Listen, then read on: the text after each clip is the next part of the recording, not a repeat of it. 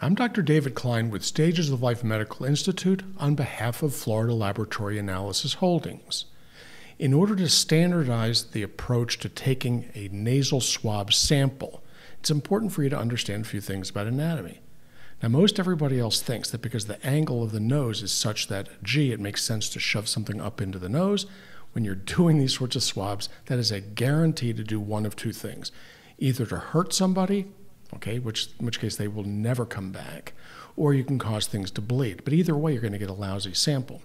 So what I did is I went ahead and got the appropriate transfer medium, okay? We'll get little packets, look like this, okay? And what this is a universal viral transport medium. And it's a packet that are put together with the tube in there, a little brush, and basically it's got everything you need except for the patient label and the sample. So what you do is very, very simple. You sit beside the patient. Patient should be to your left if you're right-handed, to your right if you're left-handed.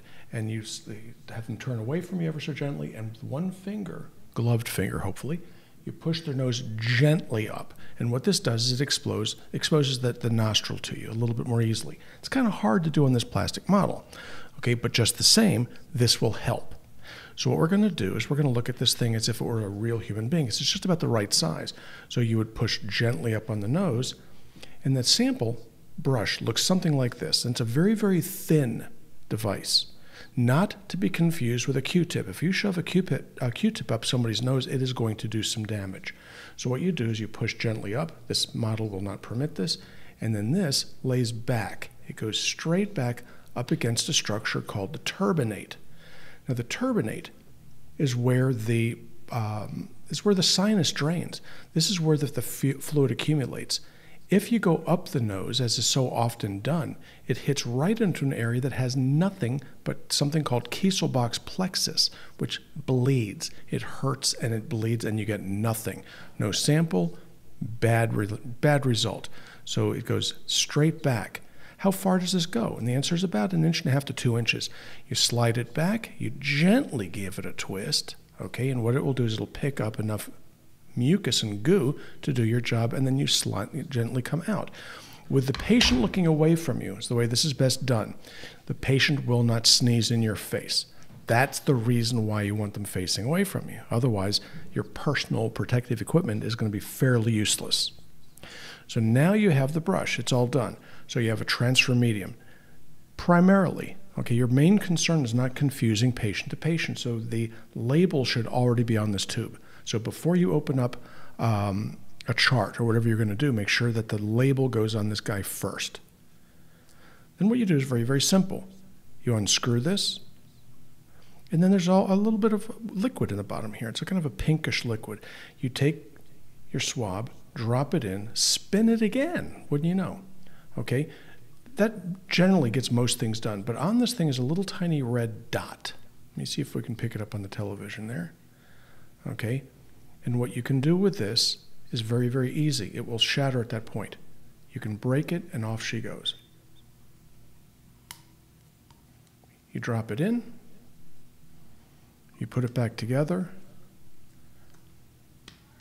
and it's ready to roll. Okay, now, so you'll see the brush on the inside. It's all finished. Got to make sure that they're labeled. This is very, very important.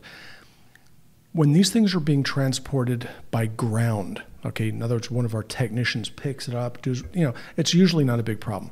The problems arise when these things go by airplane. So if you're in Anchorage, if you're in Hawaii or elsewhere, and these things are being gathered, odds are it's going to come to us by jet.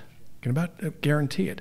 So this has got to be sealed properly. If not, the expansion on the inside blows the material all over the inside of the box that this thing's being shipped in, and it will not work well. Do you have to take a piece of tape and wrap it around this? You can, but it really is not necessary. So this little guy right now is snugged up. It is ready to go. Patient has an ID number on here, and you'll get your results very, very shortly. So again, to recap, you need to look for the turbinate, the nasal turbinate. As the brush slides backwards, it'll hit it. It'll brush right up against it. Spin quickly and out. The whole procedure should take maybe 3 to 5 seconds if you're slow. If you're fast, it'll take 1 to 2 seconds. Nobody will even know you did it.